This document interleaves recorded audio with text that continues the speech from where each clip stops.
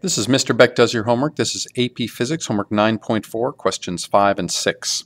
A parallel plate capacitor has a plate area of 153 centimeters squared. So my area is 153 centimeters squared. Be careful, that's not 1.53 meters squared because this is a square centimeter. So I have to do this conversion twice. So my area is actually going to be 4 decimal points over. So it's 0.153 meters squared because I'm dividing by 100 and dividing by another 100, bump, bump, and that'll give me my 0.0153. A plate separation of 0.0450 millimeters, so that's D, is 0.0450 millimeters. If I want to convert that into meters, I would have to move this decimal 3 places, or I could write that as 0.0450 times 10 to the minus 3, because times 10 to the minus 3 means millimeters. Determine the capacitance, so C equals question mark.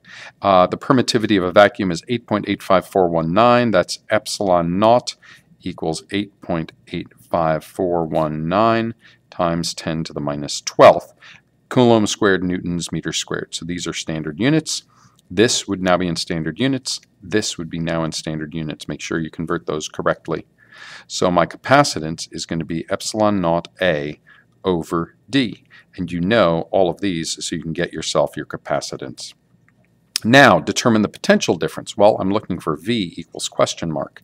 When the charge on the capacitor, Q, equals 450 PC, that's picocoulombs.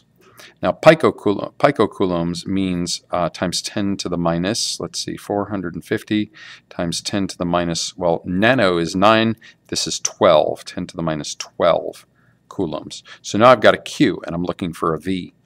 I know that C equals Q over V, so V is going to equal Q over C. So if I take my Q and divide it by my C, I will get my potential difference between those two plates.